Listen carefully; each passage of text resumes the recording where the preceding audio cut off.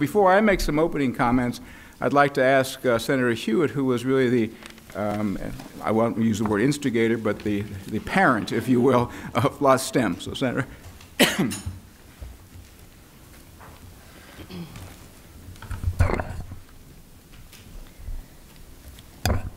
Well, thank you very much, Dr. Rollo, for giving me an opportunity to officially kick off this journey. And I want to start by saying how excited I am to see so many of you here, and I appreciate the commitment that you all have shown in helping us resource this activity. You know, I believe that today is going to go down in history as a turning point for the state of Louisiana. Because today is the day that we're going to make a decision to take concrete steps to making Louisiana an international leader in the area of STEM. Today's the day that that's going to happen, and you all are all going to be part of that. In doing so, we're going to provide an opportunity for the citizens of Louisiana to get the skills they need to get high-paying jobs in the area of STEM. And we're also going to build the engine that the state of Louisiana needs long-term for economic stability. And although we can't discount the importance of art and the other programs in helping to make our community more well-rounded, I think we would be remiss in not recognizing how technology is changing all around us.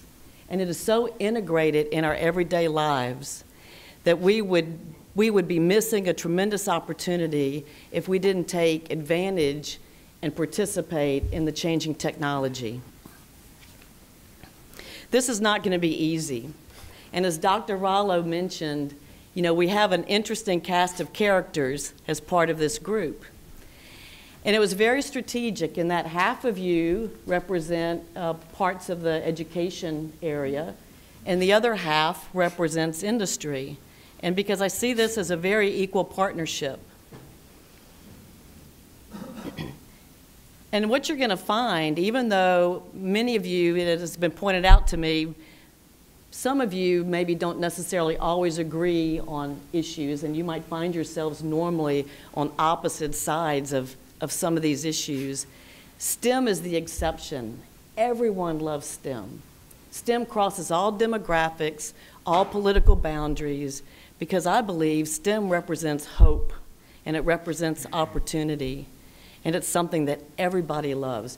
It probably was the most bipartisan bill that we passed in this last session. Many of you are already partnering in great STEM activities happening around the state, and I don't want to discount any of the work that you're already doing. And part of what you're going to hear about today is our objective is to learn about all the great things happening already in the area of STEM and to figure out those things that we want to expand upon and maybe take statewide. The partnerships are already happening between industry and education, and they're critical. I mean, I see industry as the ultimate stakeholder.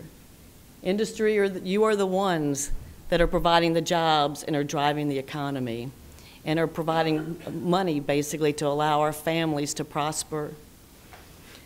Funding is going to be an important part of this initiative. And as we gain more clarity on the direction that this council chooses to go, you know, we are going to be depending initially on funding from industry to help us get focused until we are sustainable enough and can demonstrate some results to be able to seek state funding.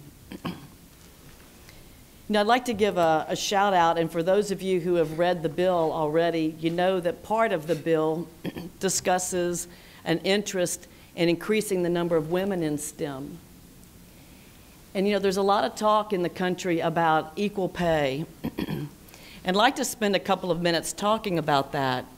You know, the statistic that quite often gets quoted says in Louisiana that women get paid 65% of what a man gets paid. The distinction that you need to have with that particular statistic is that that is not talking about equal pay for equal work, that particular statistic from the AAUW. What that statistic quotes is the median male earner in Louisiana compared to the median female earner in Louisiana, where the woman makes 65% of what the man makes. So as you math teachers know, and those of you with the technical backgrounds, you know that median means if you lined up all of the men from the highest paid to the lowest paid and selected the man standing in the middle of the line, and you did the same thing with the women, and you compared them, the female would be making 65% of what the male makes. So that is more a result, that disparity, in my opinion, and I think literature supports this, that disparity is more a result of the careers that women have chosen, more so than the fact you're not comparing, again, equal pay and equal work.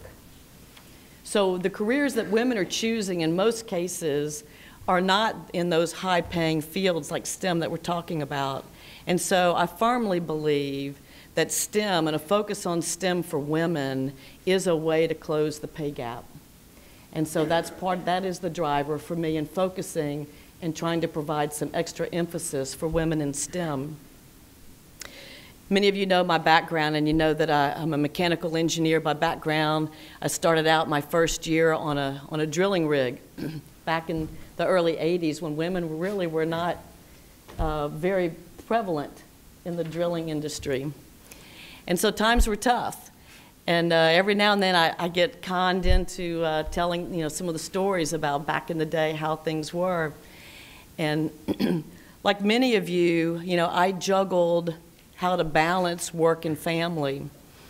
And as I kind of earned my stripes, I think, and built some credibility with that group and became very successful in executive management with that company, I began to learn the value of STEM.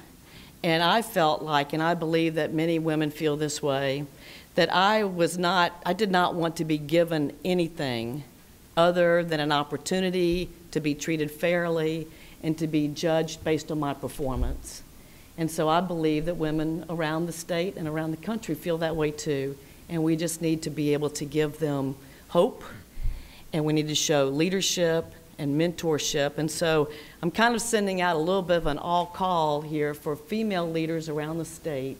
I believe you will have a role in this process in mentoring and being a role model for young girls to show them that women can be successful in the area of STEM. Our charge, in short, and you'll hear many more details later in the agenda with Dr. Rallo's staff, but our charge, in short, is to build a pipeline of STEM talent.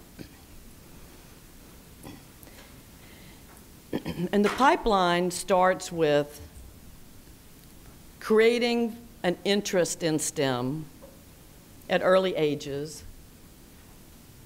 developing the skills in those students so that they're STEM ready,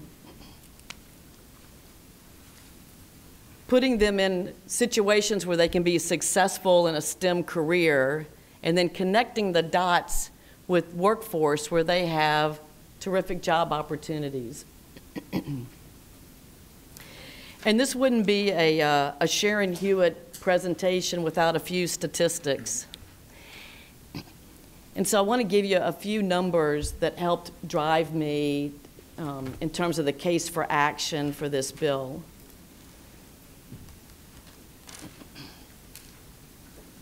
In the area of interest, the beginning of the pipeline, in Louisiana, they have done some surveys, and they have learned that the interest in STEM in males has increased in the last 10 years from 41% to 47%, which is slightly above the national average. However, over that same period, the interest in STEM in females has decreased from 16% to 13% and is below the national average. In terms of readiness, when we survey all Louisiana students, 52% of them say that they have an interest in STEM, but only 14% of them are STEM ready based on ACT scores. And just to allow you to calibrate that, the leading states, and I'm going to name Connecticut, Massachusetts, and New Hampshire, are closer to 50-50 in terms of the interest and the STEM readiness measurements. So we have a little work to do in Louisiana. We talked about women earlier. Women graduates are extremely underrepresented in Louisiana in some key technical fields. In engineering, we're graduating 84% male graduates in engineering, 16% are female, which, by the way, is not much different than when I graduated a few years back. In physics, the numbers are 88% male, 12% female. This is all in the state of Louisiana. In computer science, the fastest growing field in the nation, 77% male, 23% female. There are many other states that see the great opportunities and the need for STEM and to focus on technology. As a matter of fact, 7 governors this last year, 2 years ago when they were sworn in their 2017 State of the State addresses, highlighted new programs in their states that were focused on STEM, particularly in the area of computer science. So we have lots of competition out there. You know, when you look at, even recently in the news, you all read about Amazon opening up kind of a bidding war around the country. And I've read a lot of those articles. Why, you know, Amazon is starting a second headquarters. They're talking about 50,000 jobs at the second headquarters at an average annual salary of $100,000. So you ask yourself, why are they not staying in Seattle and just expanding? That would be an easy thing to do. And what I have read in the newspaper says that they can't find enough STEM talent anymore in Seattle because they're competing with companies like Microsoft and Apple. And so the pundits are already developing a short list of cities and states that could compete for Amazon's second headquarters based on their STEM talent, STEM availability. That's a great example of one of many companies and industries that are going to be looking for STEM talent. And I believe that Louisiana needs to be in a position to be a leader in that area so that we can be the go-to state for STEM. So in conclusion, I would like to say that, you know, I don't think you have to be a rocket scientist to know that if you aren't participating in technology, you will be left behind. There's great examples of STEM and technology happening all around us that I have been part of over the last few weeks. And now that I'm kind of becoming the STEM queen, you can imagine how much my email is melting down with lots of folks wanting to share success stories. And we're going to begin hearing some of those in future meetings, STEM success stories from all around the state.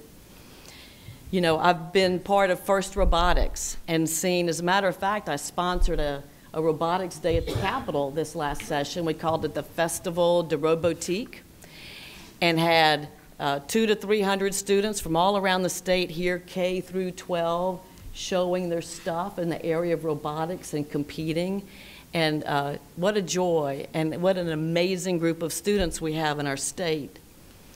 I spent time up in Shreveport-Bossier area recently with the Cyber Innovative Center and CSRA and Louisiana Tech and Bossier Parish.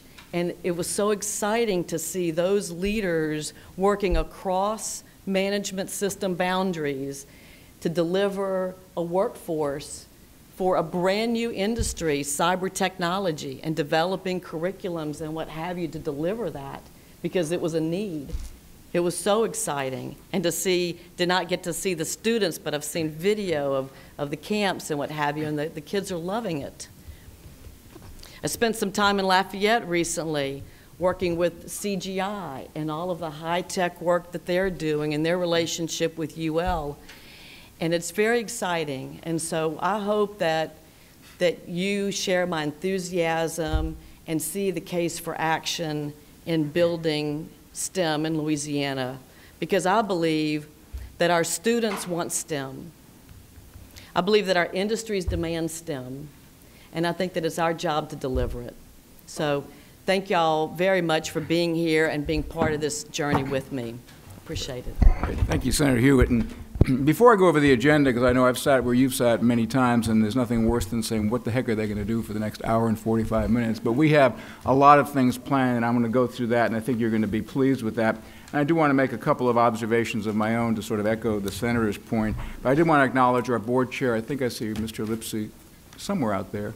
Right there. I just want to acknowledge the fact that he's here for our Board of Regents chair in terms of that. Just two quick little stories just to put in perspective. I think oftentimes we are informed by our own life experiences, and many of you may know that I spent probably about 30 years in the military, and I'll give you two examples.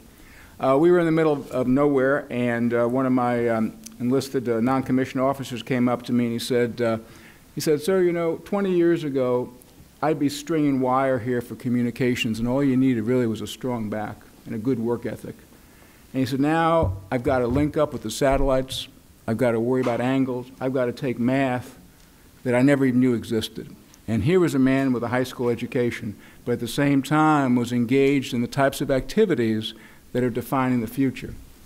My own background, I was in the intelligence field, and I remember in 1981 when I was commissioned in the Navy, I had a number 2 pencil. That was my high-tech device to begin to develop plans for pilots to avoid certain parts of the airspace that they shouldn't be in.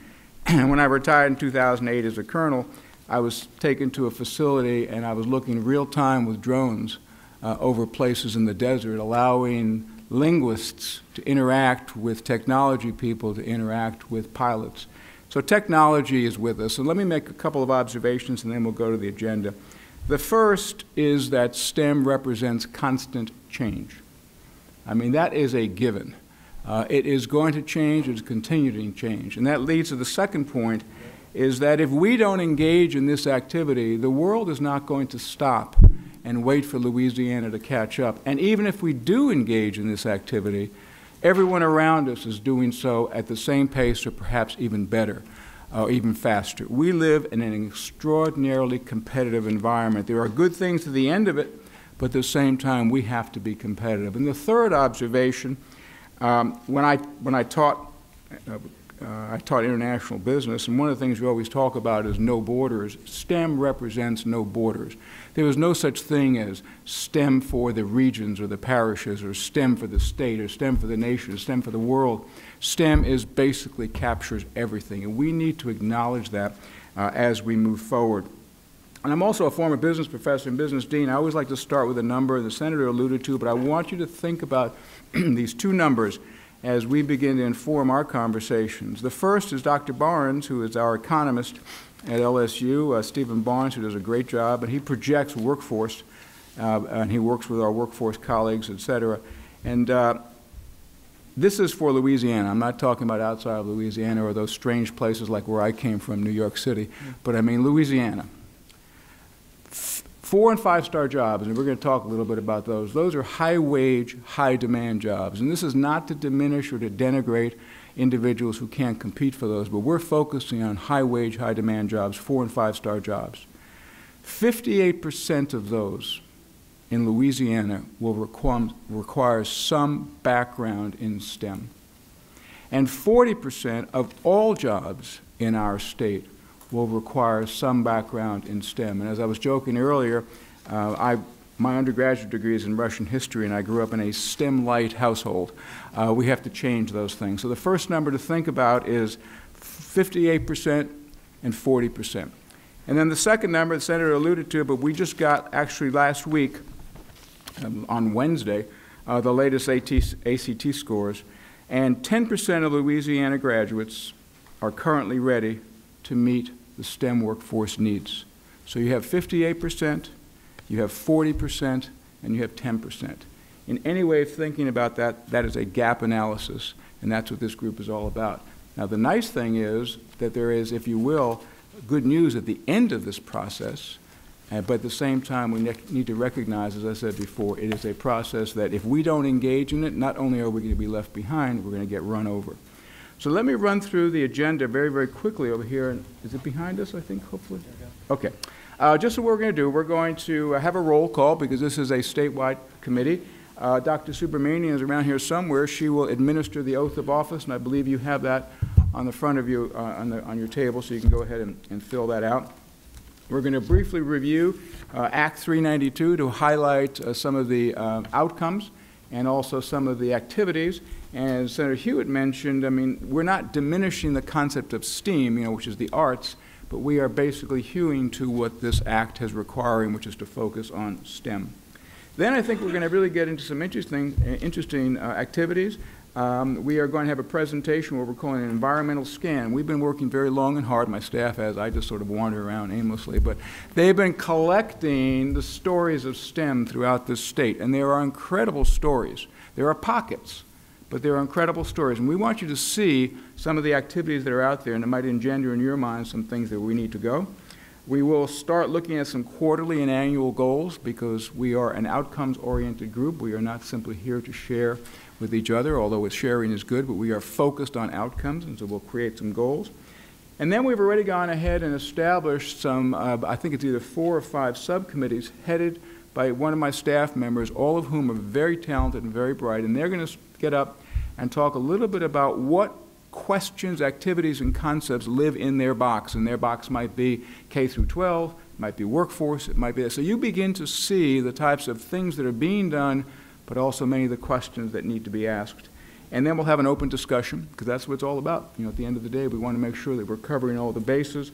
And the last thing, we'll talk about some funding concepts, and then obviously other business. We'll also give you your calendar, if you will, for the year, because we have set this up so that I know that you can't make every meeting. I respect that, but at the same time, this way you can put them on the calendar, and hopefully you'll become so excited that you're going to say, my entire month is focused on going to that STEM meeting, and everything else diminishes, including the holidays. They pale in comparison with STEMness, if you will, or STEMness. So, having said that, if Dr. Subramanian could come forward wherever she is and oh, there she is. Oh, I'm sorry, yes. And while you're doing that, we're going to do a roll call.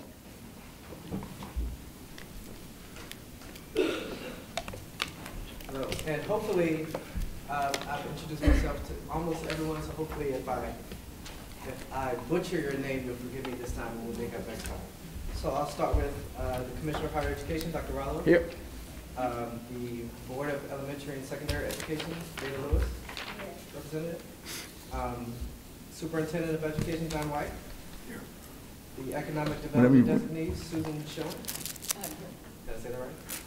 Shouting. I got you. Economic Development Appointee, Carrick Inabit. Here. Thank you. Economic Development Appointee, Tom Mura. Here. Economic Development Appointee, Ken Tucker. Here. Faculty Designee, Dr. Mayar Amusaga. Yeah. I said that right there.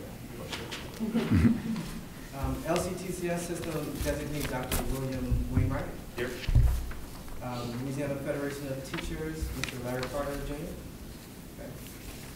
Louisiana School Boards Association Designee, Dr. Janet Pope. Here. Louisiana Science Teachers Association, Mr. Nathan Cotton. Here. LSU System Representative, Dr. Randy Duran. Here. Senator Sharon Hewitt. Here. Southern University System Representative, Dr. Rachel Vincent Finley. Here. University of Louisiana System President, Dr. James Henderson. Here. Workforce Commission, Ms. Ava DeJoy. Here. DeJoy. DeJoy. One get out of jail free card. Workforce Investment Council Representative, Mr. Todd McDonald. Here. Thank you. Faculty Designee, Ms. Laura Younger. Here. Governor's Appointee, Dr. Calvin Mackey. Here. Governor's Appointee, Ms. Kristen Reeves. Here. Governor's Appointee, Ms. Jamie Williams. Here. Representative Stephanie Hilfrey. Here.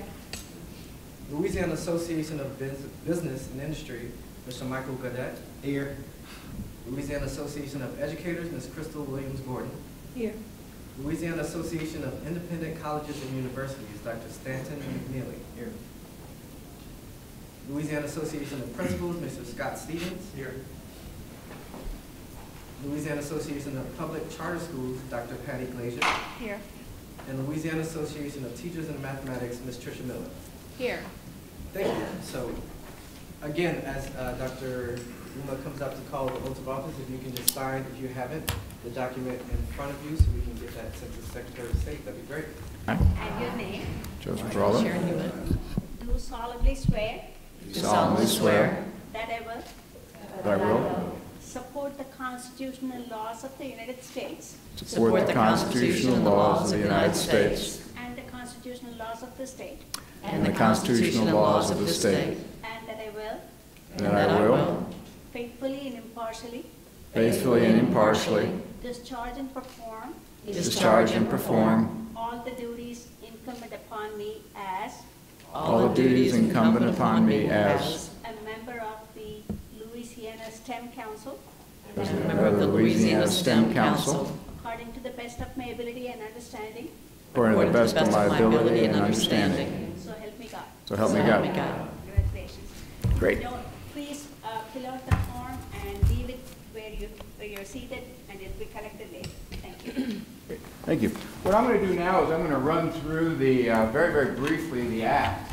Let me also congratulate you. When I was, many years that I spent in the military, I was at the Air Force Academy and the faculty, and we would commission the young cadets, and they always wanted to be commissioned 1 minute after midnight on the day they were going to get commissioned. And as you can imagine, perhaps their skill sets have been diminished by some adult entertaining, so it was always very interesting. I would have to do one word at a time. So it was like, state, your. It took a lot longer than it did here. But anyway, let me go through Act 392 to give you again the high points. And this, once again, is not to diminish anything else that is going on in the state with respect to higher education, K-12 workforce, but it is rather to focus on what we are looking at with respect to this legislation. First off, objectives, and this is all of this stuff that we're going to see all online. We have a web page that will be set up, and we'll share that with you in a second, but I just want to share this.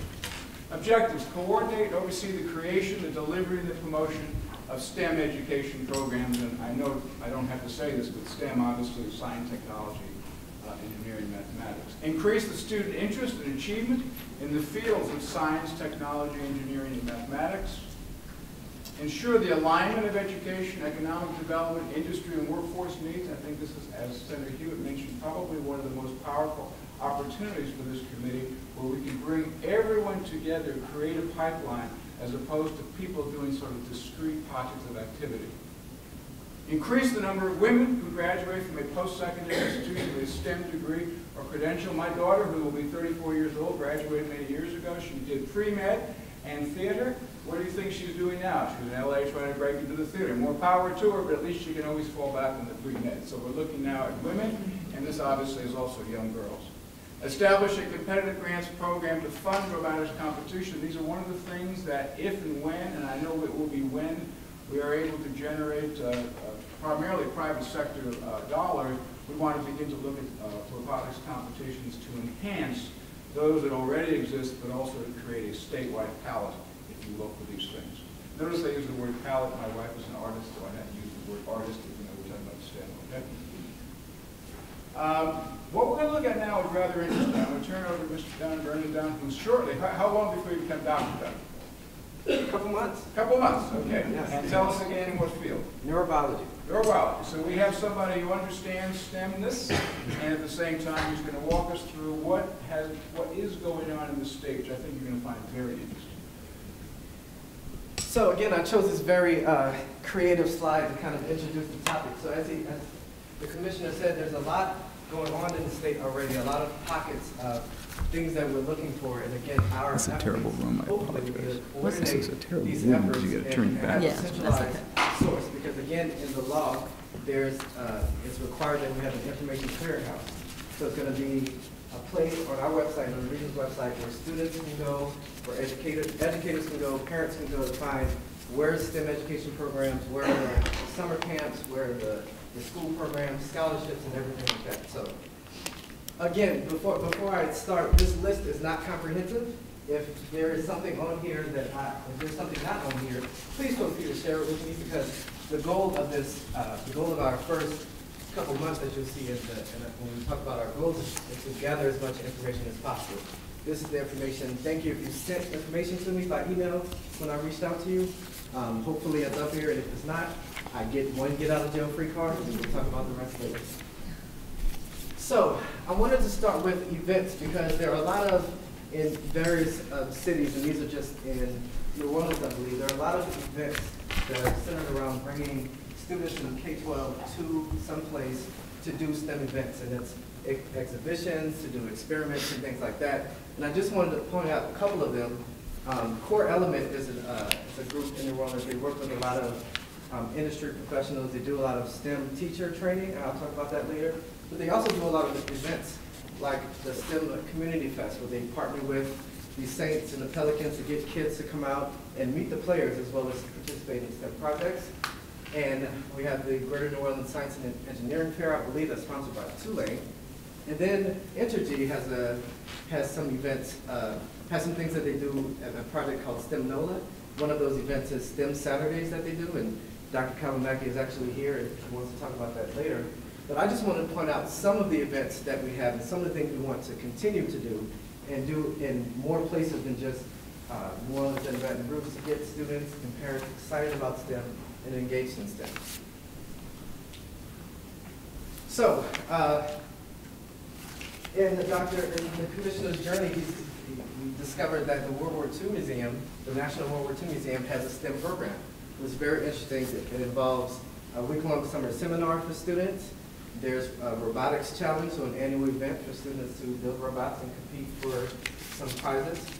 And then there's also, as you can imagine, STEM field trips. So parents or teachers can organize groups of students to come and visit the World War II Museum and participate in STEM activities. This one was interesting, particularly to me and the commissioner, because that's something I guess you wouldn't expect from a history place to have STEM events. But this is an example of how there are many pockets of STEM things going on in the state that we want to bring to everyone's attention. So STEM ecosystems, that's something that I've learned more about since I've been doing this environmental scan. So it's a national initiative, but there are some pockets of STEM ecosystems here in the state. Here in Baton Rouge, we have the Foundation for East Baton Rouge School System, the BR STEM Network. There should be someone here to represent the network, Ms. Kim Fossey, so she'll hopefully come up and talk about that. The Cyber Innovation Center and Cyport Center are also STEM ecosystems where there's big facilities for students and parents to come and be engaged in STEM and do exhibitions and things like that. So these are just a couple of examples. I'm sure there's more, and then nationally there's a lot of them, but this is just a couple of examples that we have here. If I'm talking too fast, let me know. Okay. So the superintendent of education notified me of these K-12 pathways. I have to make sure they're all here. So these are pathways, from my understanding, for engaging students in STEM at the K-12 level and transition into workforce careers or train them for workforce careers when they graduate from the programs. They're all unique. They all have their own outline objectives. They involve internships, courses, training, as I said. One in particular, pre-engineering pathway, is a partnership with LSU where the students would take engineering classes at LSU, so they would graduate with this pathway from high school and already be ahead of the game when they get to their engineering program at LSU. And just an example of, on the last, all of these are published online, but just want to point one of them out. All of these have an outline pathway that shows how these credentials in this program can lead to a career in the workforce. How did I do? Okay. So my PhD advisor told me many times, if you want to put people to sleep, put a bunch of words on the screen. I put a bunch of words on the screen, not because I want to put you to sleep, but because there's so much information. So bear with me. I've highlighted the words I want you to pay attention to in red, because red gets everybody's attention. So I just want to go through some of these things and point out the consistency. So some of in these pockets, a lot of different places are doing the same thing. So I use a different color. That's very creative. I use a different color to point out these things so you can see the similarities. So there are way too many high schools and lower schools in the state to name, so I just picked, I guess, picked a couple of them. The Kenilworth Science and Technology School, the PFT Science and Technology School, and then the University of Lab School. I don't know if Mr. Smith is here, the principal, but they also, if there isn't, there are a bunch of schools with STEM in their name and STEM in their agenda and their objectives. But there are also a lot of schools that participate in national and international, that send students to participate in national and international events and have middle school STEM clubs, STEM labs, robotics competitions. That's a theme that you'll see throughout this presentation, and hopefully we'll see more of this with our work. So high school recruiting, and I called it this because these are mainly summer programs garnered for 11th graders, 12th graders, or graduating seniors to get some involvement or some experience in STEM on a college campus. So I separated them by systems, and again, this is incomprehensive, so if I left it off, just send me a nice email to remind me. So the LSU system has a program for engineers, a couple programs for engineers. As you can imagine, the engineering program at LSU is rather large. There are also some programs for recruiting minorities into mathematics, minorities into engineering, women into engineering, which is outlined specifically in the law. The UL system has a lot of programs. The Engineering Advancement Program, I know we mentioned we're focusing on STEM, but this is the STEAM Discovery Program, including the arts, computer science, physical science, academies, summer enhancement in math. I know the commissioner spoke of our ACT scores, and there are a lot of pockets of math enrichment programs around the state that we can give more attention to and of course expand if possible. A pre-freshman academy for freshmen interested in math, or to increase mathematical literacy, sorry. The Southern system as well has some programs in Timbuktu Academy, critical thinking and math, a robotics and sensors camp, again, robotics, college summer STEM program, Engineering Institute, Transportation and Energy Institute, and I'm sorry to put that at the bottom, that's not just because of space. There's also a STEM camp at BRCC, and there's, I'm sure, more than that, but this is just to give you an idea of how there are pockets of events and activities around the state for students to get into STEM. And then in the private university, so I am a product of a private undergraduate university. I'll talk about it in a second. At Dillard, there's a pre-freshman engineering where they start recruiting, in a sense, students as early as 7th grade to be interested in engineering. And I guess, as we'll see, the earlier that we can engage, these students in these programs, hopefully, the more likely they'll stick with it. Tulane University has a big STEM program. They have a lot of things that they sponsor, that they host on campus, that they work with community partners to put on. These are just a few of them. The Perry Initiative is a national initiative that they participate in, recruiting women to engineering and medicine. The Girls in STEM, starting with grades 5th grade, and the boys at Tulane in STEM. So use a very catchy name to get everybody's attention to come and participate. My alma mater, Xavier University, there's a plethora of summer programs there for students interested in STEM, and particularly minority students.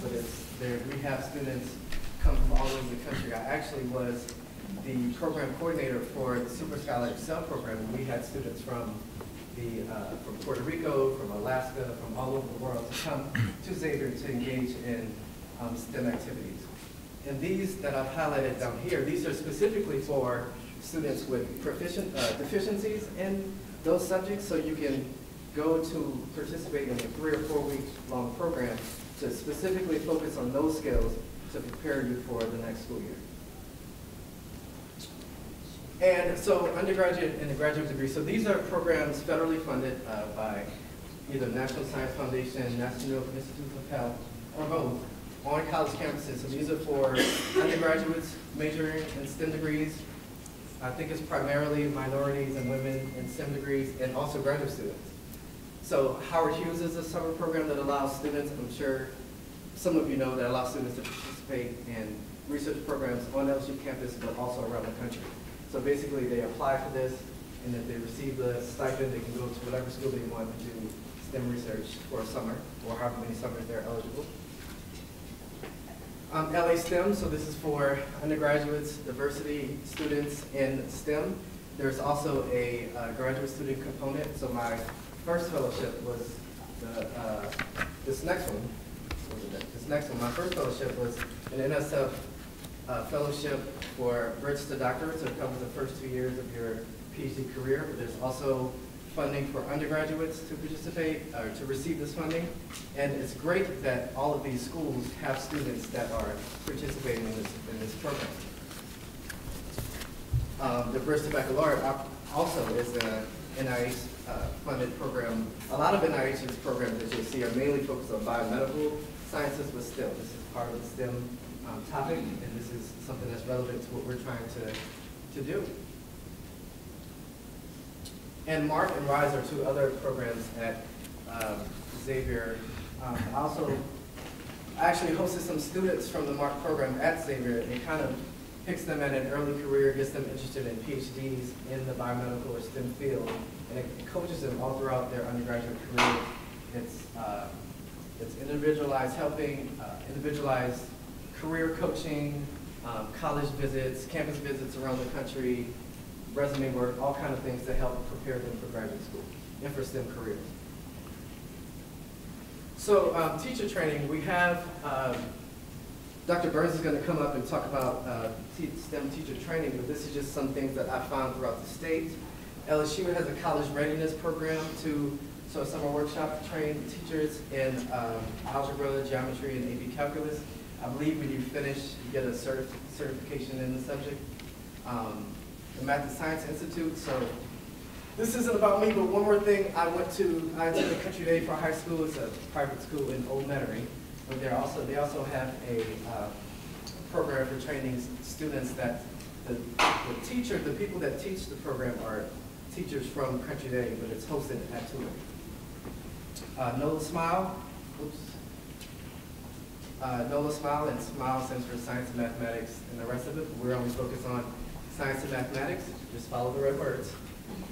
Code.org, actually, just found out about this recently. We have a representative here who may talk about it, but they have a grant to go around to travel and teach teachers how to code, and then in turn, the teachers teach their students through the activities that they provide. So that's something that we'd like to incorporate. You'll see that again because there's other national initiatives involved in getting women and underrepresented minorities involved in coding and IT and technology. And then Core Element again is they have a couple summers STEM programs to train teachers, but this is just one of them that I've highlighted for this. So to get back to the national initiative, so I've directed your attention with bright, shiny arrows to the ones I'm going to talk about. Girls Who Code is an initiative that girls can sign up, girls who are interested in learning how to code can sign up through this program, and they'll pay for you to go to various sites for a summer, or to go to various sites for a summer and learn how to code. So this is something that has a lot of involvement, a lot of movement around it, and I think it's something that there's a couple of high schools that are participating in it. So I didn't list the high schools that are in the program to show that they're involved. The Girl Scout thing was actually announced maybe a month ago about there are now Girl Scout STEM badges.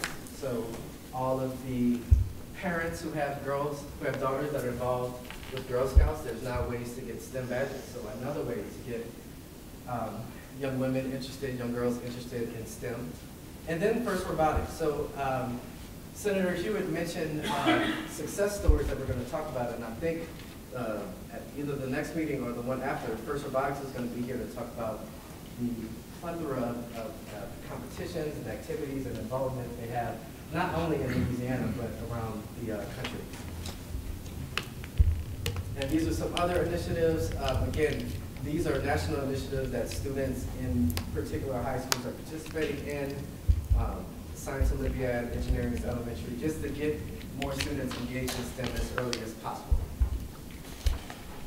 So, as the Commissioner pointed out, we are driven about outcomes. So a big part of that is pointing out the benchmarks. So there are some, I've selected a few states that already have the ball rolling on this.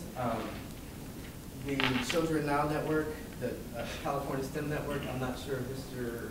Chris is here, but he may come up and talk about that as well. It's going to be helping us out in our initiatives. But particularly I want to talk about the Iowa STEM Council. They started in 2011, so they have, they've been doing this for a while. I've spoken to a couple of their administrators. They have a lot of great programs and working groups. And I wanted to put this up here because this is, as the Commissioner mentioned, as we separate into working groups, we're able to expand that as much as possible. We're able to choose whatever initiatives we want to come to fruition as much as we can. Program evaluation is going to be very important, making sure that, for example, teacher training programs, making sure that it's not just maybe a one-day thing, maybe making sure teachers are attending and following up and using their training. The Microsoft IT Academy, I didn't put a slide up for it, but I just wanted to mention there is an NSF grant that will fund things like this that I'm working on, along with the Commissioner-sponsored programs. And part of it is for after-school program, which we'll talk about. But part of it will be hopefully for the Microsoft IT Academy. And what that is again, similar to the code.org, so Microsoft gives you licenses to their products, and it trains the teachers on coding and things like that, and then the teachers incorporate that into the lesson plans. So these are just some ideas of things we can do, of places we can take it.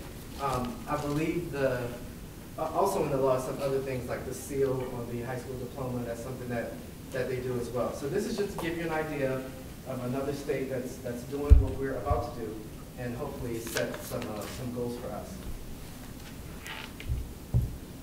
Good. That's all I got. Good.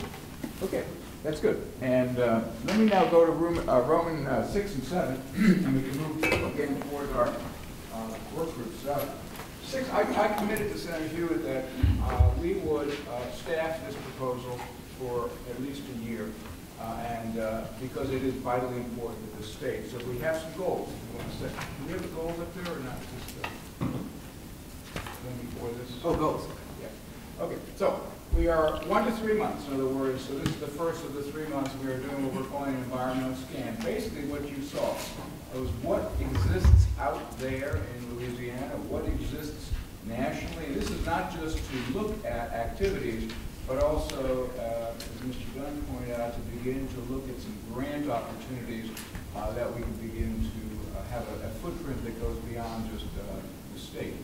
The next 3 goals, 3 to 6 months, or 4 to 6 months, excuse me, really begin to develop some specific goals based upon what we're seeing we are doing well, based upon the holes in what we're missing, and to start to talk about how we can sort of knit those together.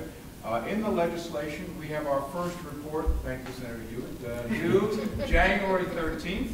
So these are not my benchmarks, if you will, my goals. These are ones that we will meet, and at that point in time, we will at least be able to report on how far we have progressed, and I believe we'll have some successes.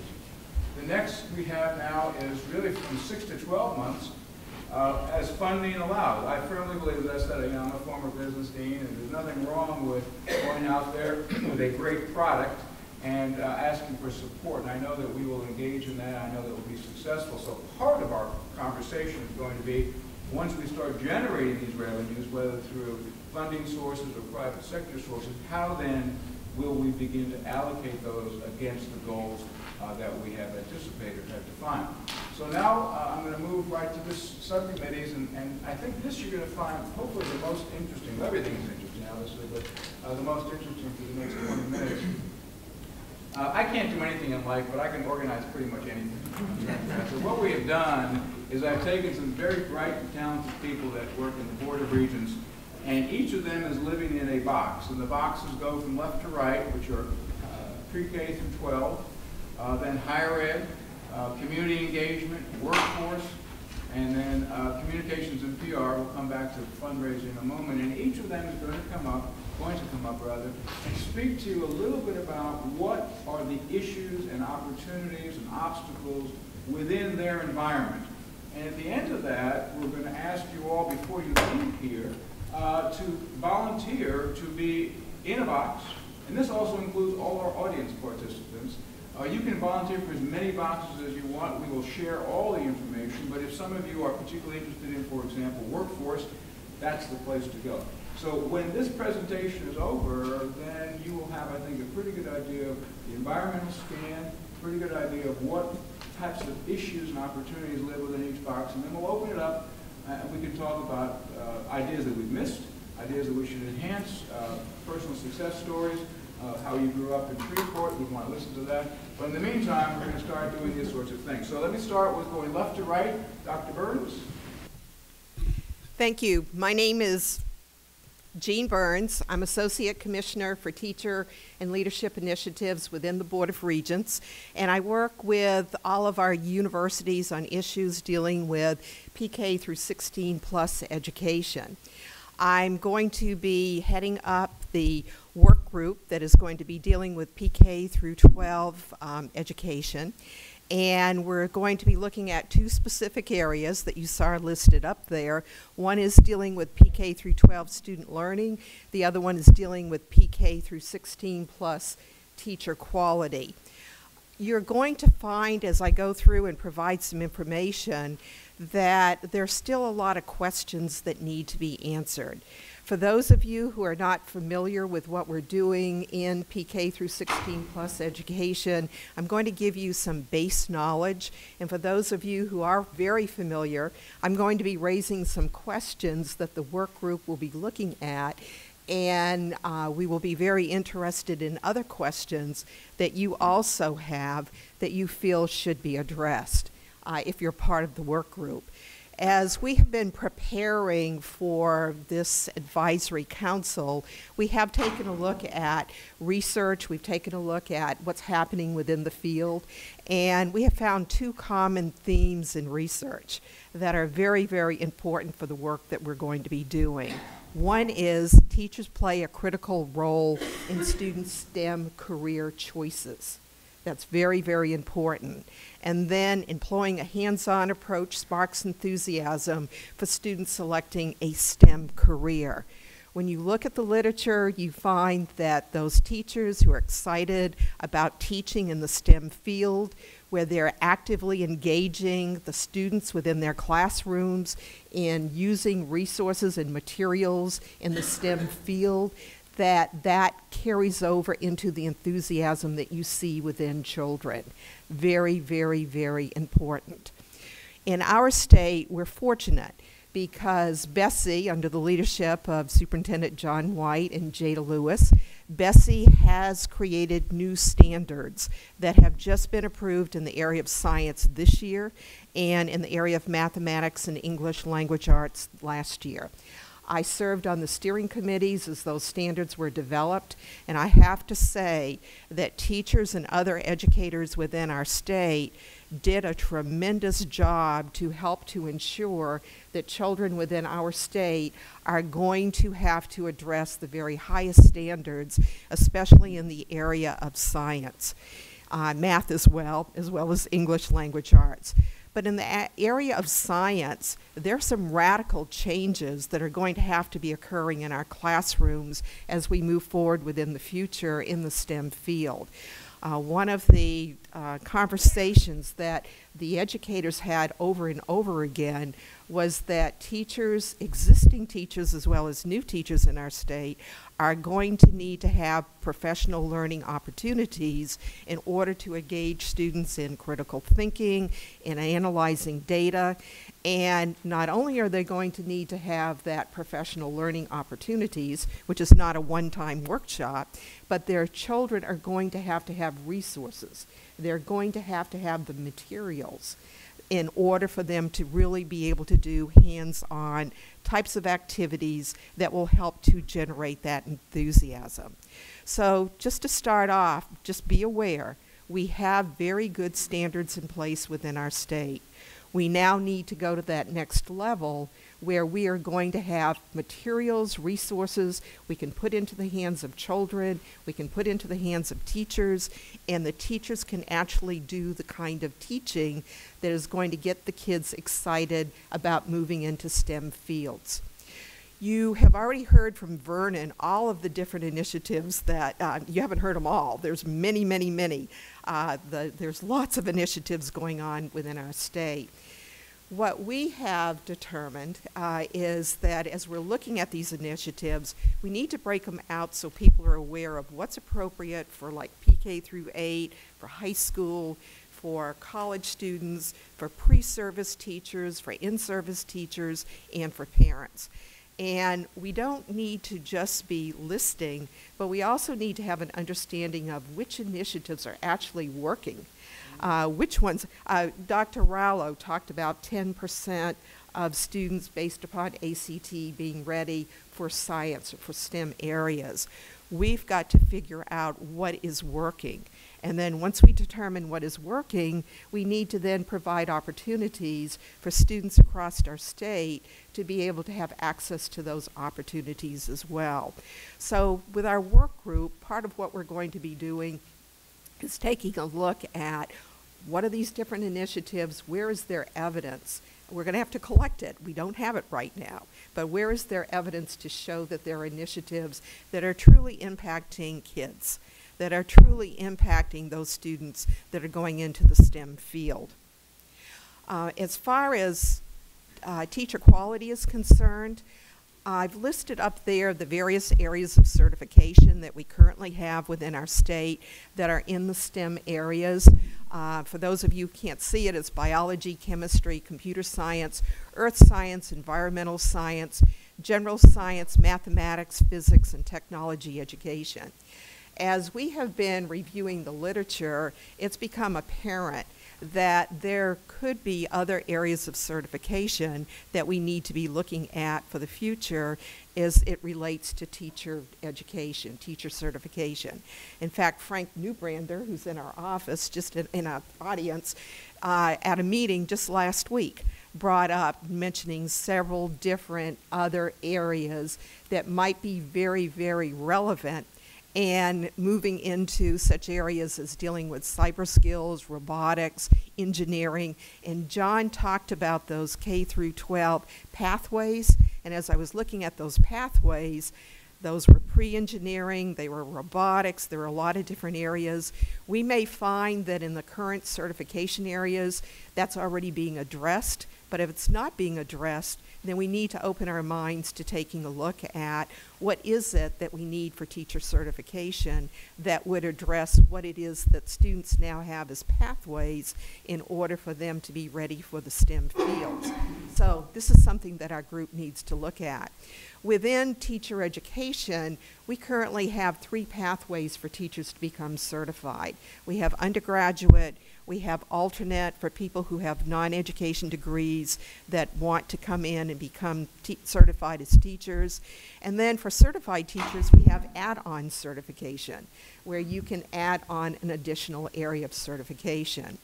With our undergraduate programs, many of you may not be aware that many of our universities now require individuals to get a degree in like math in the College of Sciences and a minor in secondary education. So those individuals are coming out where they have a lot of career choices. It's not just teacher education. They can go into any other field dealing with math, chemistry, physics, and we really don't have a good grasp right now of how many students who are in these pathways are actually going into teacher education. So our work group is really going to need to take a look at how many students are being produced coming out of the STEM areas, how many of them are actually taking jobs in Louisiana in public schools, because our universities produce teachers for private schools as well. And then for our alternate pathways, the same thing. Of those individuals who are getting degrees, not degrees, but they're getting certification through alternate pathways, are they staying or are they moving into some other area of certification? So there's information we need there.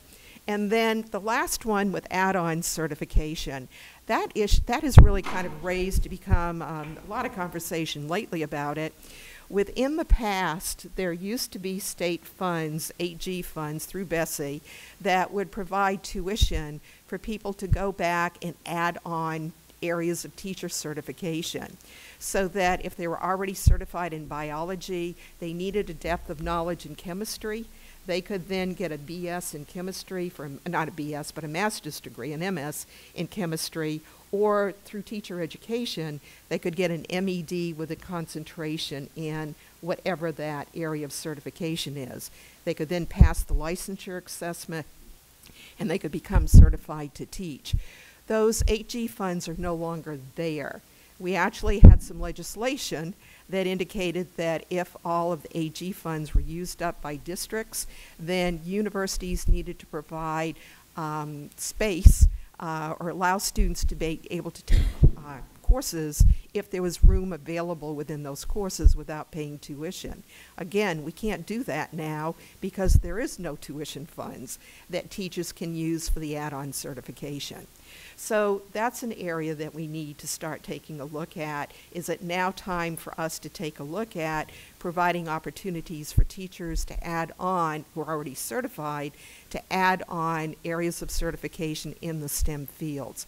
And then last, and I'm going to be real quick here, but we have new Bessie policy that will be implemented as of July 1st, 2018, that will require full-year residencies for all new undergraduate students, and there will be mentor teachers that will be with those candidates throughout the year. This is an excellent opportunity for us to be training new teachers as well as experienced teachers who are mentors to be able to do really great hands-on types of experiences, have the resources to be able to actually use them with children, and then equally as important for those teacher candidates, for them to be able to take those resources with them into their teaching position in a public school so that they can then carry on what they've learned as they're using hands-on approaches in working with children. So these are all areas that we're going to be looking at as part of this work group. There are other questions as well that need to be asked, but our intent is to be able to come up with some very clear recommendations for ways in which we can get students as well as teachers excited about the STEM field and to be actively engaged and involved in the STEM field. Thank you. Thank you, Dr. Burns. We have the Dr. Ledler who's doing the higher ed in 2 and 4 years.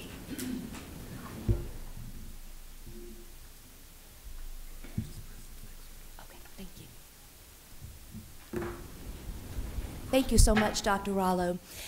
I am currently working at the Board of Regents as a policy analyst. I'm a relative newcomer, having just joined the staff in January of this year. So my area, my box is the higher education, which encompasses 2-year and 4-year. When Dr. Rollo charged us with this task, one of the things that I wanted to take a look at was to just take a temperature of what is going on nationally. What is the most current research say with respect to STEM fields, the performance of women in STEM fields? And one particular study that I thought was really relevant, which was a very new study, a very respected National Bureau of Economic Research that just came out in August of 2017, looked at some of the factors that impact why female students change their major out of STEM fields. And so it was very interesting because what the team explored was, and what they found was, that it's a complex combination of factors, including lack of fit into major, which can include, a young lady walking into a classroom and seeing that the classroom is full of male students, gender stereotyping signals, and perceptions of majors and grades. So, right at the outset, what this tells us is this is not just necessarily a readiness issue. While that is critical, it is also an environmental issue. So I think one of the issues that this particular group will need to work with is, how do we change that narrative? How do we have more inclusive language that can be incorporated into the messaging that we give our students. Curiously enough, again, I also was interested in investigating what were the majors that were more particularly male-dominated and were female students. Was there any more female students that were in some particular STEM groups? So computer science, biophysics, and physics tend to be male-dominated in this particular study, and neurobiology, environmental science, and biology of global health tended to be female-dominated. So I would be curious to perhaps take a look at some of the states, some of our schools, and see, you know, how that breakdown works out.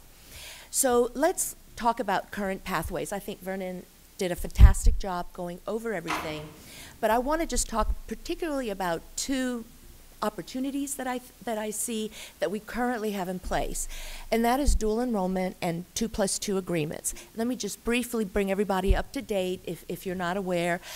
Dual enrollment is a program, it's a collaboration between high schools and institutions, 2 or 4 year, to provide courses where students can not only earn high school credit, but they also earn college credit. So you might have heard a lot about dual enrollment or dual credit. That is very much not only a state topic, a trending state topic, but a trending national topic. The other portion that I want to talk about that we currently have in place, and we have some very robust programs in place across the state, but again, we've got a status, and we want to definitely, like Dr. Burns said, move it up a notch. Our 2+2 agreements, you'll hear those, and those are agreements between 2-year institutions and 4-year institutions that create a pathway for the 2-year students to take courses that they know will specifically transfer to the 4-year institution in a specific major. And so right now we have those in the state, but again, we need to build those. Let's talk about challenges. You know, we all heard I like how Dr. Rallo said that we've got 10% of students that are eligible based on their ACT scores to enter STEM fields, but that leaves us with 90% of students who are not necessarily ready to enter into a STEM field. And so I'm very much a half full person. You know, so one of the things that we need to look at is, you know, what can we do? The rigor of the foundational courses is a critical element to the success of students in STEM fields, particularly because these foundational courses set the base information for the students to be successful in subsequent courses. You know, those students, those young ladies that perhaps are, you know, changing their major out of STEM fields due to grades may be that they don't have the foundation necessary to be successful at the college level. Another point that is a challenge, but I think this is a challenge that can be overcome, the need for clarity of student advising at both the secondary and post-secondary levels. And when I say clarity of student advising, you know, I say that with the understanding of how overwhelmed and burdened our counseling staffs are across the state, both at the secondary and post-secondary levels. But there needs to be clear, uniform information that's given to students about their opportunities in STEM fields. Finally, funding for initiatives and resources. I think I'm just basically telling you something that you already know in that. So let's just briefly look at opportunities. So I briefly alluded to informing students and parents about opportunities. I think one group of students that we have that we can literally start off right away with is those students that are enrolled in dual enrollment courses. We can connect with them and start to inform them right away about opportunities in STEM fields. Students that are enrolled in math and science in dual enrollment can benefit from getting additional information from either the secondary institution or the post-secondary institution with respect to opportunities in STEM. Identifying specific pathways and discovering of additional opportunities, informing and advising students about necessary skill set for success in STEM. I think one of the most important issues, and having worked in a higher ed institution for over 25 years and having talked to lots of students, many times these students have no idea what they're getting into. And so I think it's critical to let the students know and their parents know these are the types of skill sets that are necessary for success in STEM fields. Informing them and messaging those populations to let them know about what are opportunities, skill sets, inform them as much as possible.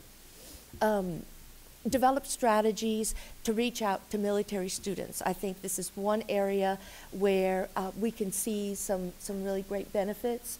You know, military students that are coming back after active duty would probably have some of that skill set that is necessary for success in STEM majors. So maybe having some targeted programs at the 2-year and 4-year institutions where military students would be assisted. Now, the long-term policy, establish policies that are supportive to and incentivize these opportunities for STEM. For example, you know, establish a pipeline of students similar to what we have, but again, building more so that students can come from high school directly into the post-secondary institution already having a very solid background in the STEM area of their interest. Legislation. There currently are many states, California, New York, Washington, Indiana, Iowa, and Michigan, that have specific legislation incentivizing STEM programs. For example, one of them is a forgiveness program for students who graduate in education in a STEM field. Any financial aid or any loans are forgiven. Or the opposite end, have scholarship opportunities for students that are graduating in STEM fields. Mentorship and professional development opportunities as well for the teachers so that they can keep up to date with everything, the most current information. I addressed incentives and scholarships for students, particularly women and minority students, and then again, building more opportunities for collaboration between this 2-year and 4-year institution by incentivizing outcomes of students that are successfully graduating in STEM fields. Thank you. Thank you very much. We'll now move on to what we're calling community engagement. So Mr. Tanisha Ellis will lead that for us.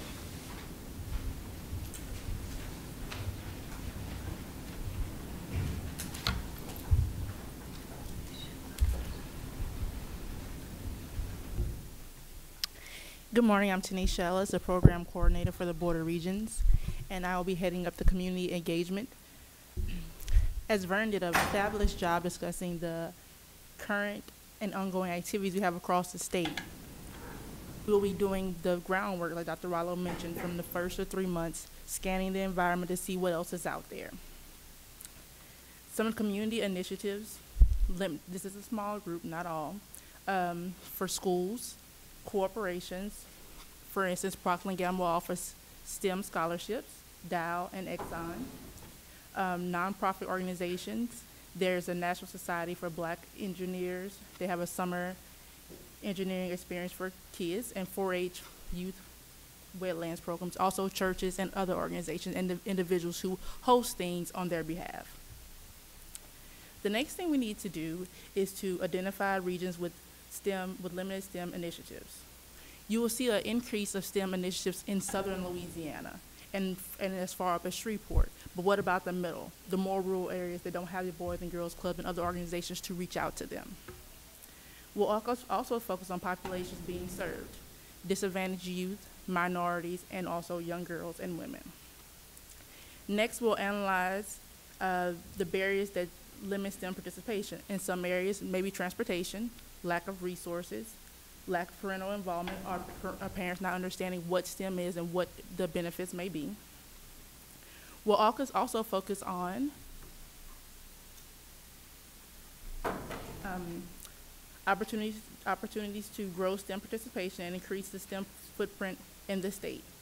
Partnering with organizations, corporations, schools, and nonprofits to enhance what's currently being done and increase the occurrences of the events, and educate parents through the identified groups on the benefits of STEM and ensure their comprehension of STEM. We'll collaborate with workforce and overlapping businesses and industry initiatives, and also collaborate with public affairs to assist with the marketing and community events. And again, as Vernon has stated, please let us know what is currently out there and how we can expand our footprint for STEM throughout the state. Thank you. Thank you very much. Now we're going to move on to Dr. Vosper for workforce. She probably has more of the drop downs for those of you who know than anybody else as well.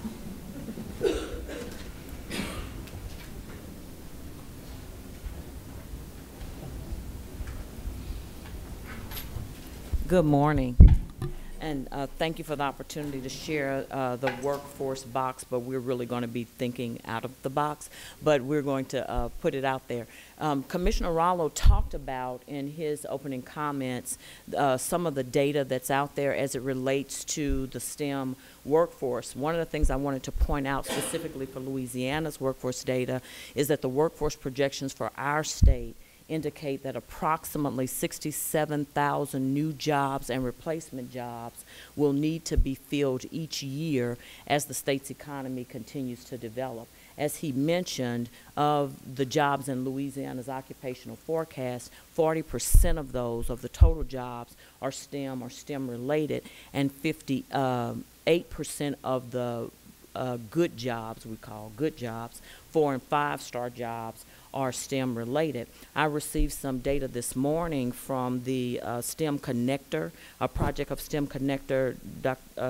Senator Hewitt, you might be very interested in this. I don't know how many of you are familiar with the Million Women Mentors. It is an organization. There may be the Louisiana representative may even be in this room, but I received some information from them this morning that 71% of all of the American jobs, we've been talking a lot about Louisiana jobs based on our local forecast, but 71% of American jobs in 2018 will require STEM skills. And in the past 10 years, STEM jobs have grown 3 times greater than non-STEM jobs. In fact, 80% of the fastest growing occupations in the U.S. depend on mastery in mathematics and science, knowledge, and skills. So we have a real effort that we have to push forward. The other thing that we are finding based on ACT's data that was released last week is that, and I think the commissioner mentioned this, that 10% of high school graduates are STEM ready, and the jury is really still out on the STEMness of our college graduates. So on the surface, there appears to be a very significant STEM workforce readiness gap that we really need to address. And this work group really is going to be working horizontally between the other work groups, because at the end of the day, people aren't going to school to just to learn, but they're going to school to create a life and a future for themselves and their family. And so our workforce initiative will really focus on several items to address and investigate the gap, and to explore strategies and opportunities to minimize the gap, particularly here in the state of Louisiana. We have a SIP to SOC work group that is already working. We want this group to engage with that, to talk more. And is everyone familiar with SIP to SOC? I see some head shaking. No, let me just tell you. CIP, C-I-P, is the classification for instructional programs. It is the codes that are used to aggregate and to segment out college majors in a systemic way. So the CIP provides a code assigned to college majors. SOC, which is actually SOC, is the standard occupational classification. It is used by federal agencies to classify workers into specific occupations. So when we take the codes of what is produced in terms of our college graduates, in terms of what's coming out of the majors, and we look at what the SOC occupations are in terms of what the need is, where there is a gap is where we're in that space trying to figure that out specifically for Louisiana. Other states are looking into the same work. Federal legislation is pointing to the fact that we have to be more diligent in investigating this, and so we're making a full court press in that regard. We are also very interested in the work and want to celebrate the work of the Workforce Investment Council, new chairman, welcome, that has been going on with our star rating system. If you are not familiar with the star rating system that rates and the classification of our jobs in the state, and our occupational forecasting conference, which identifies and projects job growth and develops information on the needs of our current and future jobs in Louisiana, it is worth it to visit the Workforce Commission's website and the work that they're doing in that regard. But we're very interested in working with the Commission and with the Council to look at how to designate the occupations that are currently in our star rating job system or our occupational forecast as STEM-related jobs, so an easier sort can be done as we continue to press this work forward. Economic development, the Louisiana Economic Development and Fast Start in particular help to shape a lot of the goals that we set for our workforce goals for the state of Louisiana, so we'll be working closely with them. Business and industry and corporate engagement, Tanisha has talked about that, Senator Hewitt has talked about that. There is a real full court press that needs to happen for our companies to step up, particularly as we start getting into credentialing, as we start moving toward work-based learning opportunities, and for our students to have practical work-based experience while they're still in high school and while they're still in college. We want to give them opportunities to have that practical, real-life, valuable experience. And so work-based learning, credentialing, looking at our industry-based certifications and how we can either identify new industry certifications that need to come forward in the STEM field, et cetera. Then we have workforce and career counseling. We'll be looking to Louisiana Calling and some of the work that they're doing. We will not reinvent the wheel in these areas, but looking how we can seek out what is actually working and lifting up what is working. Dr. Burns talked about the teacher quality side of the K-12 coin. We are very interested and very excited about the national recognition that our state's Jumpstart program is getting under the leadership of Superintendent White, and we're very interested in looking at pathways to success for our students and how we can better align what's happening in post-secondary, secondary, and in the workforce across the continuum. So we'll be looking at work in that area. And then the military workforce, women in the workforce, and diversity in the workforce is also are also threads that will constantly go throughout the work that we do. I will tell you that STEM, we spent some time, I think earlier, Senator Hewitt talked about women, the pay for women. But what is interesting is one of the statistics that I read this morning is that STEM jobs pay women better than other jobs in every field. In fact, 92 cents on the dollar for the STEM workforce. So, of course, as we're working across with the other work groups, the work that Dr. Lamadrid is going to be doing in the secondary and post-secondary, that secondary to post-secondary space, one of the strategies that we can definitely utilize in the classroom as we're trying to ascertain what's the challenges with why females are dropping out of particular majors. They may not know about the 92 cents on the dollar. We want to make sure that they do know that they stick with it and they make the guys sit in the back of the class. So we're really excited about the work that will be coming forth in STEM. We invite you to join our work group. We will be working with all of our partners collaboratively. We will be engaging others, perhaps not even in this room, that can bring some expertise and insight to this work, and we are really excited to be a part of it. Thank you. Oscar, now we'll go on to Godfrey, who will, who is ABD now. Where is she? ABD. all but dissertation. So one of these days, hopefully, you'll soon be calling her doctor also. We talked about in May, yes. Thank you for that. I'm Nikki Godfrey. I'm the Assistant Commissioner for Public Affairs for the Board of Regents. And I'll just quickly go through. I only have one slide. So the Communications and Public Relations box will really work through and with every other work group that you've just heard about.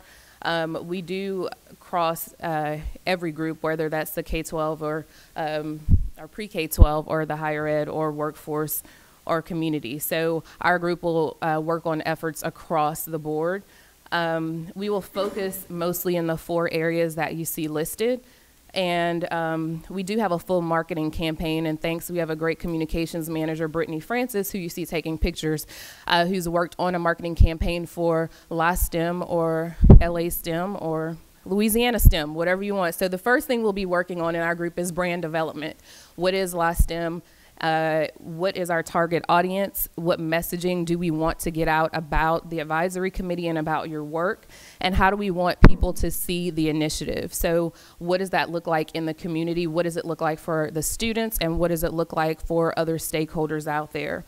So that'll be our biggest charge in this committee. We'll also work on media coordination. So whether that's advisories, press releases, thanks to my friend Wilson Tell from The Advocate for being here today. Hope he wasn't trying to hide, but thanks for him being here. We'll work on interview requests and just, again, work with the media to try to ensure that we're disseminating information correctly and appropriately and having that coordination. We'll work on event management most closely with Tanisha and her group with the community engagement. And that specifically in this box is what events does the Louisiana STEM Advisory Council want to host as an entity? What are we doing out in the community? And again, how do we want that to look? So we will have some event management roles and responsibilities inside of our box, and as well as what we're calling a calendar of statewide events. So this will be a massive undertaking because you've seen a taste of what's going on across the state as it relates to STEM. What the goal would be is, hey, where is that clearinghouse that if somebody wanted to know what was going on in a certain portion of our state that related to STEM, they can click and easily access information for the next month, the next 6 months out. So we're going to take that on and figure out what that looks like, but where can we have a clearinghouse of statewide events that people can access for STEM? Really, our tree that you see on the right side, I had touched on media. We have a lot of acronyms, so I would guess that most people don't know what COSP is. That is our Council of Student Body Presidents. So I'm the co-advisor along with Harold Butte of the Council of Student Body Presidents. So we have the student body president from each of the 32 institutions underneath the Board of Regents, and we meet as a body every other month. And so our thought is, how can those students who are on campuses across the state engage their campus communities? And what does that look like? So we will work closely with COSP as a group to help them become advocates for this initiative as well. We'll also work with LASFA, which you're probably familiar with, and the Office of Student Financial Assistance, and then Lewis, who I think Terry's back here, our new director of our Lewis initiative. That's the Louisiana Online University Information System. I hope I got that acronym right, yes. But those are other groups underneath the Board of Regents. And so again, the thought there is, how can we utilize the resources that we have to help spread the message? For example, LASFA has folks out in the community about 400, and I was going to say 400 days a year, but that doesn't make sense. But they touch about 400 touch points during the year in different parts of the state. So while LaSTEM may not have anything going on in Dry Prong, Louisiana, sorry if you're from there, we just may not have anything going on, they're going out and speaking to students there about filling out the FAFSA or about TOPS or about, you know, whatever it happens to be. So while they're making those 400 visits to students across our state, what can we be doing? What message can we be spreading? What can we put in the hands of those students while those visits are happening? And we also will work on a website. We have a preliminary site up right now that's linked through our Board of Regents page. You'll see a slider on the site with the LaSTEM logo if you go there now. All of your pictures are up and brief bios. So we will be putting additional information, including this PowerPoint presentation, up on that site for now. And we'll keep it as updated as we can. We're also on social media. So for you Twitter folks and Facebook, we will be updating and sending out the LaSTEM messaging through our LA_Regents accounts on social media. So if you don't mind following and assisting and helping push messaging through there, we would appreciate it. But yes, that's our communications and public relations, and we look forward to working with each of you. Thank you. In the last box, we were talking a little bit about fundraising. Mr. Dunn talked a little bit about some of the large grants that we're going to do, but if I could just ask Senator Hewitt, maybe spend a moment or two, nothing a lot, on what you visualize in terms of some of the fundraising activities that we've talked about. Well, the first thing I'm going to do is pass the hat. Okay, that's fine. I'm just kidding. Well, we talked a little bit earlier about, as you know, this is a very difficult time for the state of Louisiana in terms of finances. And, I've been in office for 18 months now. We've been in 6 sessions, and every session is about solving the budget crisis. So this is not an easy time to be trying to fund new initiatives. But I firmly believe that this is exactly the kind of thing that the state needs to be investing in to get ourselves out of the hole. So it's kind of a catch-22. To me, instead of always debating about cutting expenses and raising revenue, the real answer is about creating jobs, and high-paying jobs like those in STEM. And so I'm really excited to see the passion, and I want to thank you, Dr. Rollo, while I have the microphone, and your team for the work that you've already done and the resources that you bring to this effort. And for those of you that are serving, this is a very high-powered group. And when you look at the opportunities that we have to cross boundaries and to put it all together in sort of a holistic way that makes sense, we can do some very powerful things here. So in the beginning, I had to commit to getting this thing off the ground, and Dr. Rollo was kind enough to partner with me. I had to commit that I would not ask for state funding to launch this. And so Dr. Rollo was kind enough to volunteer Board of Regents resources, and you see the caliber of the folks that we have is tremendous, and their leadership is going to be valuable, and your participation is going to be instrumental in actually driving the direction that this effort goes. So in the beginning, I guess my thought, and you saw that in Dr. Rollo's timeline, is we have to figure out what is the product that we're going to sell before I can really ask you for money.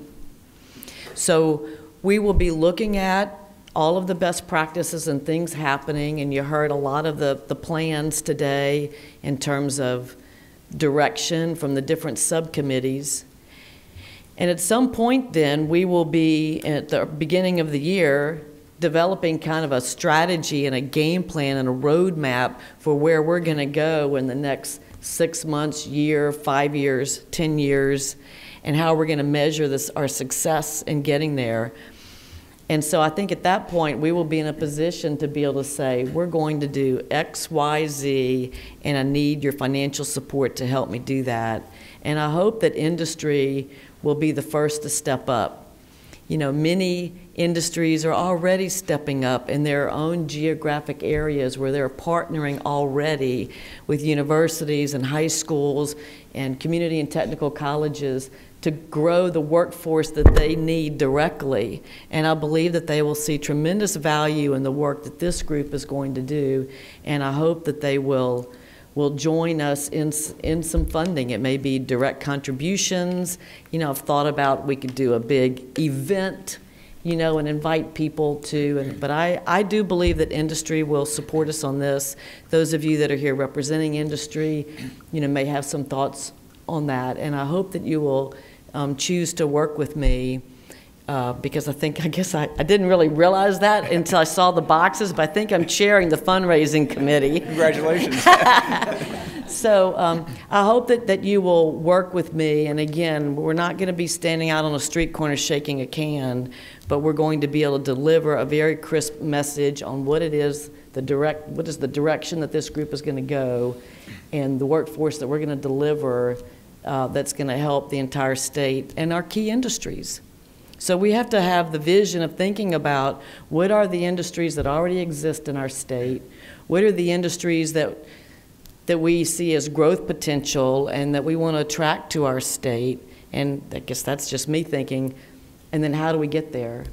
And so we're going to need some staff, and we're going to need some resources, and we're going to need people that are working and thinking about this full-time, because you all have other jobs that you do, and you're not going to be working on this full-time. But we're going to need some full-time resources to be able to drive this.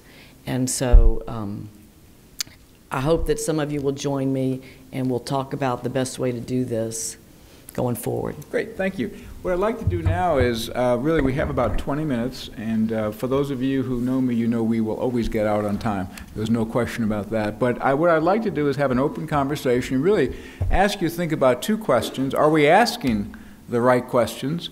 And number two, are we set up to achieve the outcomes that we all want? If you want to share a vignette, that's fine, but I really don't want to spend a lot of time this time. We can talk about success stories as we move forward. Right now, we're trying to set, if you will, the rules of the game so we can get to where we want. So those would be the things. I mean, whether it's visitors or people around the table, are we set up properly, and do you think we're asking the right questions?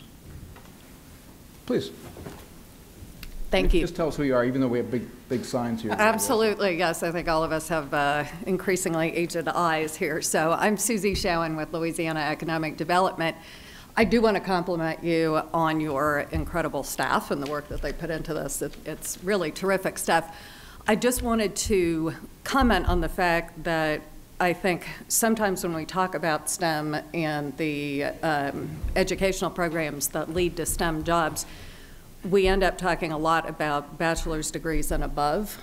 And I think Lisa did an excellent job, and some of the other folks did raise the question of other types of degrees and preparation that lead to some of the best jobs in the state that are unquestionably STEM fields. They're highly quantitative fields.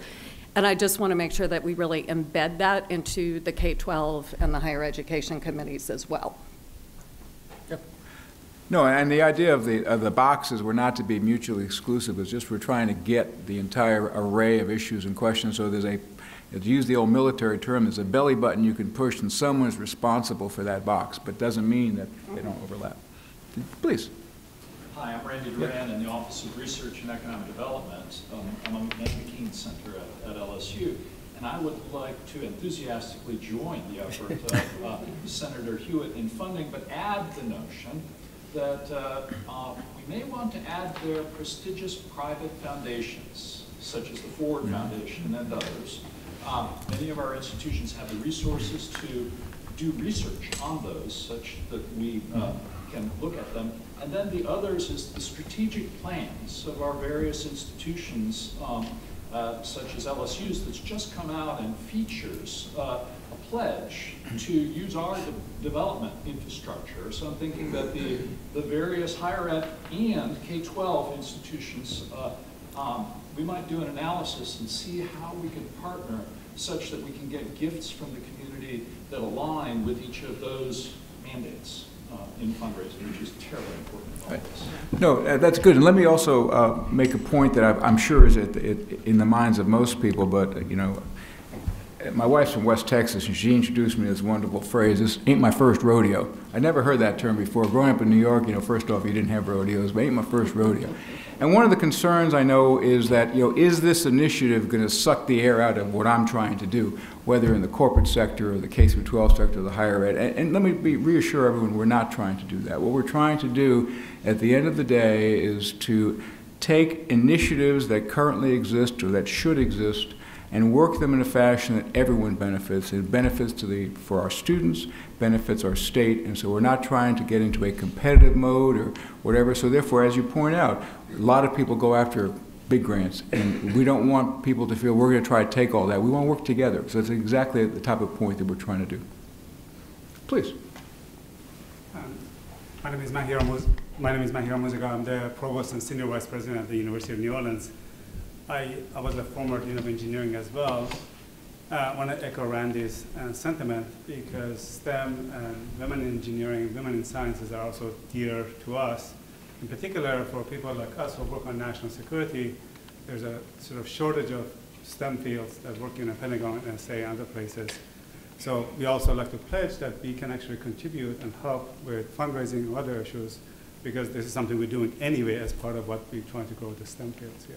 Yeah, I think most of you know that LUMCON, which is the Louisiana Marine Research Consortium, which is a Board of Regents initiative, but at the same time it is everyone, all the universities participate. And we have the Pelican, which is a rather large vehicle. And to point out what you were saying about fundraising and opportunities, and obviously with my background, I told Dr. McLean, who is the head of the LUMCON, that the best way to get money is to weaponize the Pelican. You know, put some 50 calipers on that thing, go out and get some grants. That's how you get a new Pelican. So I'm not being facetious, but you're exactly right. We need to move into that environment. Please. Oh, we have from corporate sector. Good. Sure. So, Tom, you're at BASF. So, Senator Hewitt, thank you very much. I think this is a great initiative, on your part. So, thanks for taking the leadership, and then obviously for John White and Dr. Rallo. Again, thank you all for your past leadership, right, in doing this. So, to address one of your questions, is this going to suck the wind out, right? Is it going to do it? The answer is no, in my opinion. So when I look at it, we're all busy doing lots of things. The question is, do we have a coordinated effort to do this? And this is where I see this simply taking maybe the next step of what the two of you started when we looked at things like Jumpstart. How do? As corporate individuals, we were all meeting with education institutions, LEDs, and others trying to figure out how do we solve craft workforce issues, right? Same meetings, same different locations, different people all the time. So I see this as a vehicle to try to bring it in, do a gap analysis on what we have today, where are we missing, and where do we have to find those unmet needs. So to me, one of the critical questions when you go through the different statistics of us being short in this category, short category, is why, right? Whatever we do, whatever efforts we double down on, whatever gaps we do, we really need to do it in a coordinated fashion that we believe we're addressing the root causes on why we're not. The number one state for STEM education, STEM readiness, and STEM available citizens to take the STEM jobs. Please. William Wainwright, representing Louisiana Community and Technical College System. I serve as Chancellor of North Shore Technical Community College. I truly value the inclusiveness that was mentioned several times during the presentation. And looking at inclusivity would simply state that while there is tremendous value in ACT being a measure for STEM readiness, what does a measure for STEM readiness look like for someone who's incumbent to the industry or someone who's seeking a career change? What does a STEM readiness indicator look like for one of the, 600,000 individuals that are eager to participate in our workforce who are seeking high set? What do those other indicators look like? And I ask that as we continue to progress and we focus on inclusivity, let's look in addition to ACT at what those other possibilities are. And I'm glad you raised that because, I think most people are aware, but it bears repeating, that for us to achieve the goals in this state that we want, whether they're STEM or just economic, but let's focus on STEM, we need to bring adults back into the workforce. And my numbers may be a little bit off, but that's okay. I mean, we have about 500,000 people out there who have perhaps high school, but beyond that they don't have it and probably would like to get back into the workforce. And the way we're set up in the state with the way we fund things, Pell Grants and Go Grants and TOPS, it really excludes this group. And so one of the questions that we'll be looking at is how can we reach out to engage those individuals, bring them back into an academic environment so they can be successful and achieve and then move into the industrial environment. That's a very important notion that we have. I don't know if your voice is good or not, but I'm going to just turn to my colleague because we've worked on a lot of these things. I'm going to reserve my comments because my voice is but thank you. Okay, well, you sounded a little funny. I wasn't quite sure. Other thoughts as we move forward? Please, way back there. Yes, please, come on. Maybe come up to the table or so we can, it's really hard. This is one of the least charming rooms that we have in the building. We selected it with no windows whatsoever, but. Okay, I'm Kim Fossey, and I'm from the Foundation for EBR Schools, which we've been working and tackling STEM education for about the last 4 years. So we've learned a lot about some of the barriers that are keeping the Baton Rouge area kids from STEM.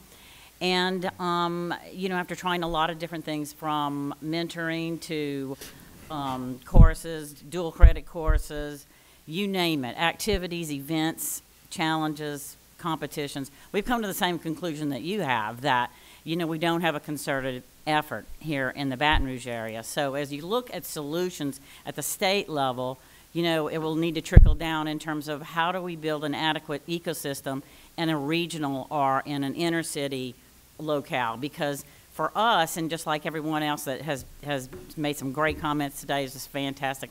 This excites me like nothing else ever has. We have to consider the whole continuum, which I wanted to bring up the issue of out of school time. You know, this is not just a formal K-12 issue. There's a ton of time that a child spends with his or her own parent and family and out of school time providers that could provide such a rich addition to this particular piece. So I'm just here to say that we're excited. Our Baton Rouge has just joined the National STEM Ecosystem Initiative, and we're taking a contingent of Baton Rouge people to their national convening next month. So we hope to sort of bring back a model for whatever you guys come up with at the state level. How can we replicate it at the local level so that we have an ecosystem that's powerful and is effective? So thank you. Thank you.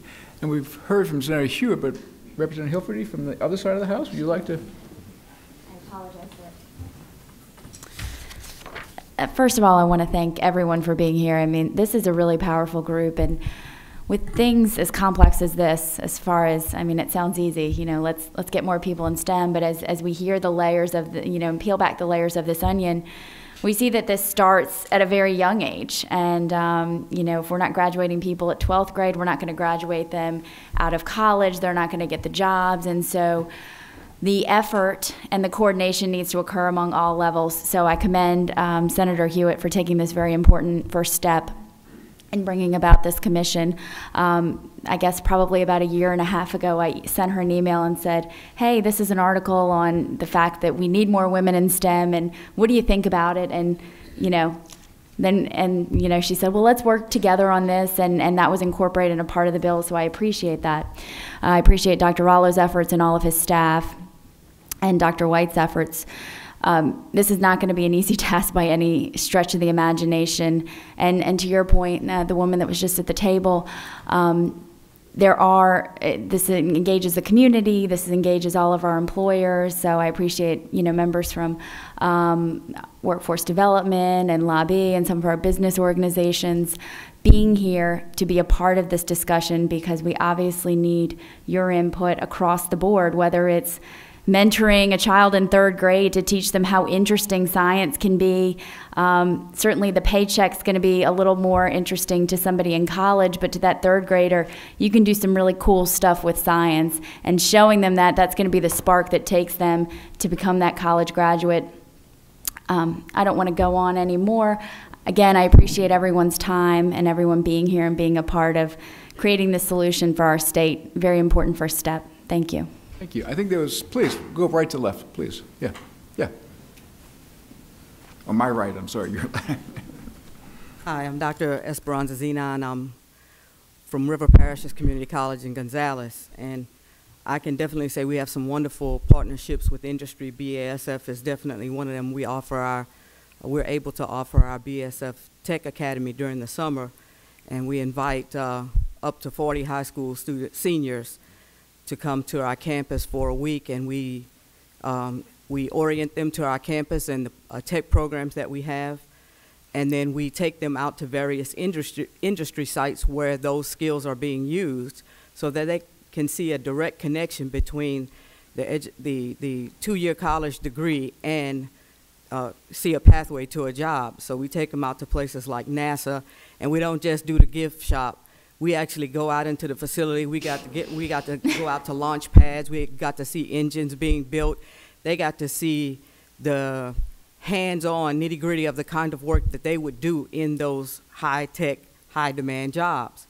So that's a great partnership, and an example that, you know, many other community colleges can definitely benefit from.